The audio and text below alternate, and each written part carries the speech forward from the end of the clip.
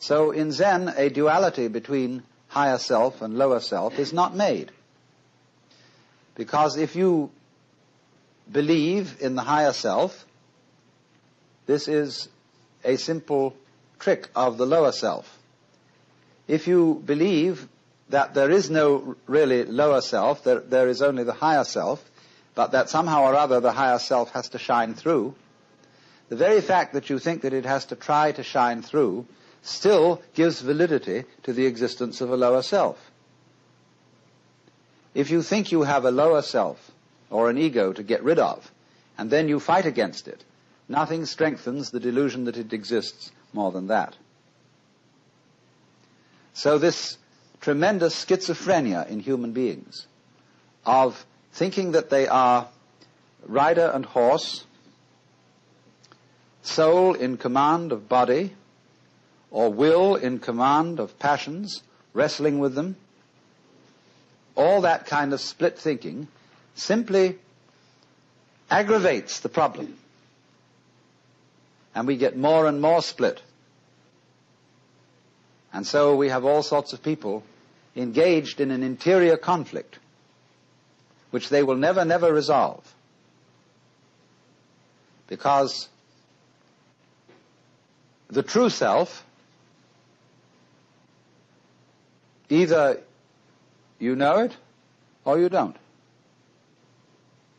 If you do know it, then you know it's the only one, and the other, so-called lower self, just ceases to be a problem. It becomes something like a mirage.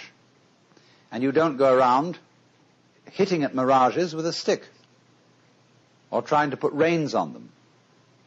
You just know that they're mirages and walk straight through them.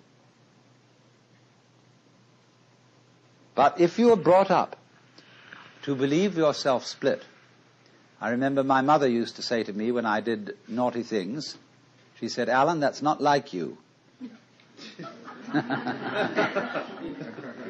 So I had, some conception of what was like me in my better moments, that is to say, in the moments when I remembered what my mother would like me to do. And so that split is implanted in us all.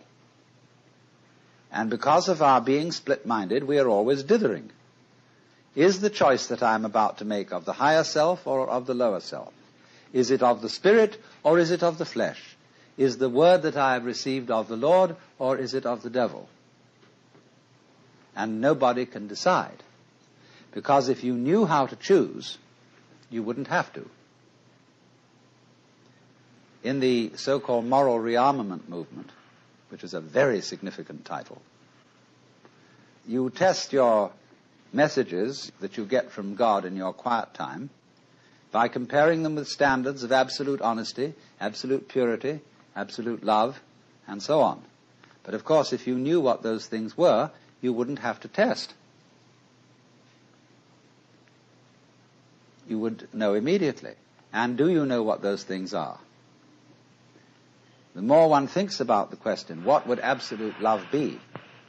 Supposing I could set myself the ideal of being absolutely loving to everybody, what would that imply in terms of conduct? Well, you can think about that till all is blue, because you could never get to the answer. The problems of life are so subtle that to try to solve them with vague principles, as if those vague principles were specific instructions, is completely impossible. So, it is important to overcome split-mindedness, but what is the way? Where can you start from if you're already split? A Taoist saying is that when the wrong man uses the right means work in the wrong way. So what are you to do? How can you get off it and get moving? Fundamentally, of course, you have to be surprised into it. Winthrop Sargent, not so long ago, interviewed a great Zen priest in Kyoto who posed to him the question, "Who are you?" And he said, well, I'm Winthrop Sargent. And the priest laughed. No, he said, I don't mean that. I mean, who are you really? Well, then he went into all sorts of abstractions about his being a particular human being and so on, who was a journalist and so on, and the priest just laughed and said, no. Then the priest just tossed off the conversation, and a little later made a joke, and Sargent laughed. And he said, there you are!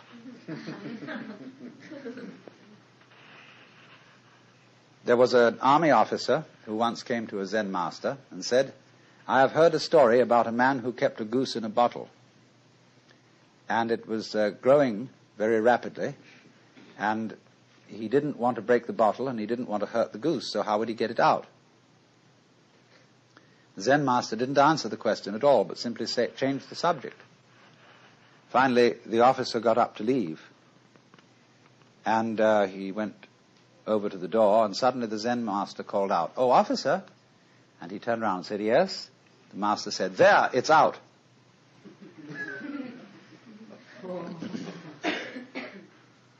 So in the same way, if I say to you, good morning, you say, good morning.